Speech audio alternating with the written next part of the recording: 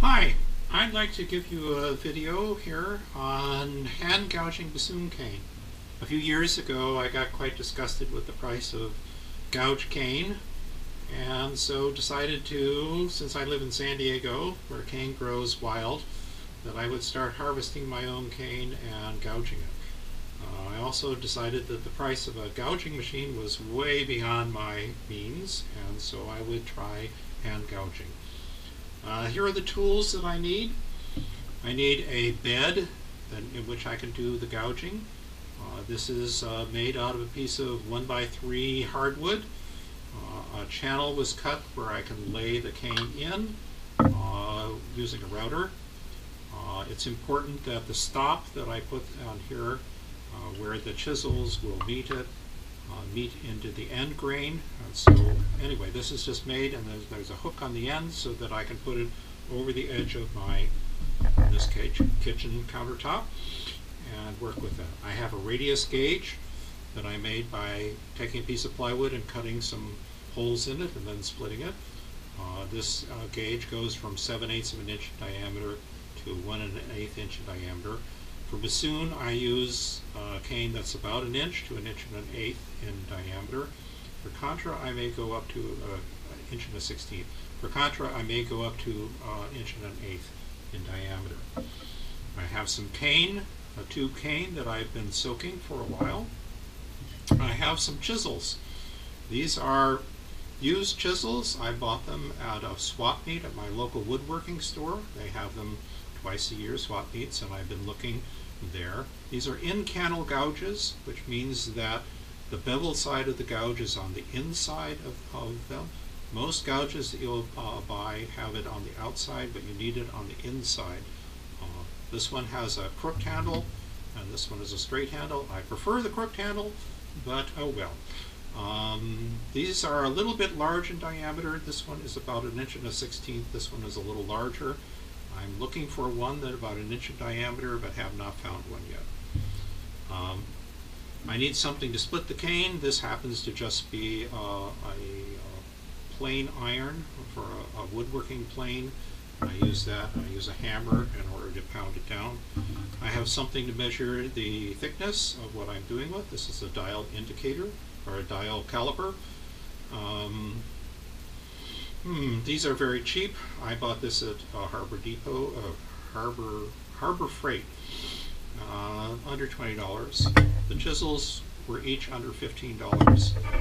When I want to shorten things, I use a garden shears. Again, under $15. So I've got, like maybe $50, $60 worth of stuff here that I've put together in order to do this. Okay, so what do I want to do? I want to start, and I take my tube cane and I look at its diameter. This is nicely 1 inch, and fairly round but not perfect.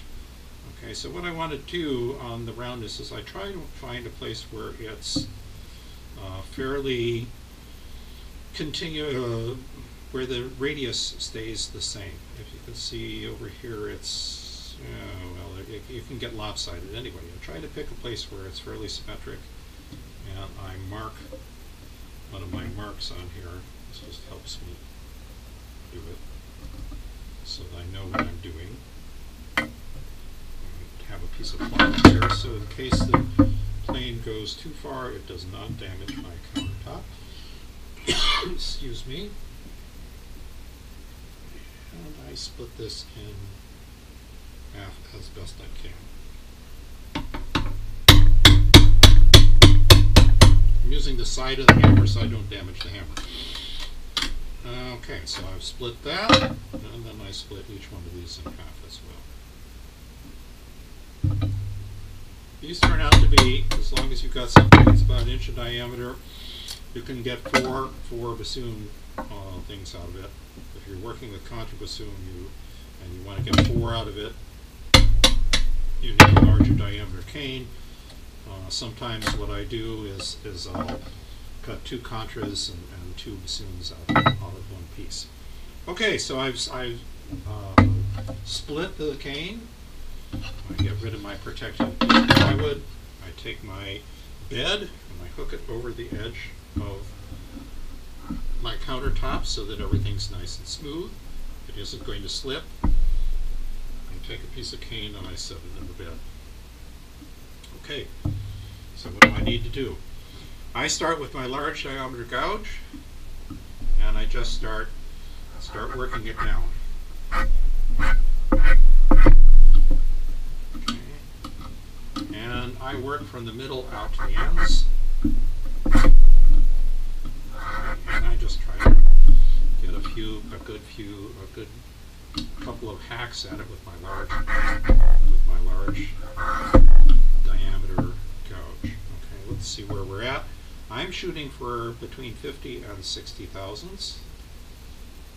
Okay, and I'm between 80 and 100 thousandths of an inch. Okay, I go with my smaller radius gouge, and I start working on that.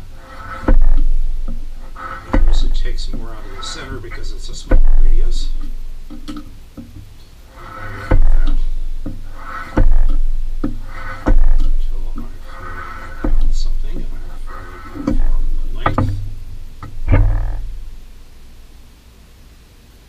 Okay, 78, 66, 63, something like that. More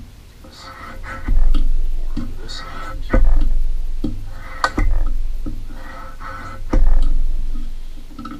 It's fairly important that the gouges be fairly sharp. You can put a lot more effort into it if they're not so sharp. Okay, 57, 60 something or other. A few small pieces lightly done. So I can get things fairly uniform. Okay, that's fairly good.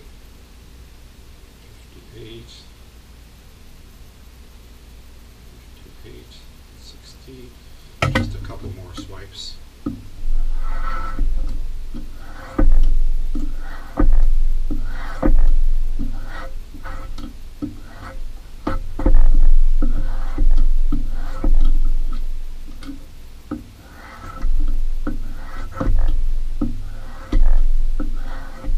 this point I'm only taking off fractions of a thousandth of an inch. Trying to make sure that I've got things fairly good. Okay, 50.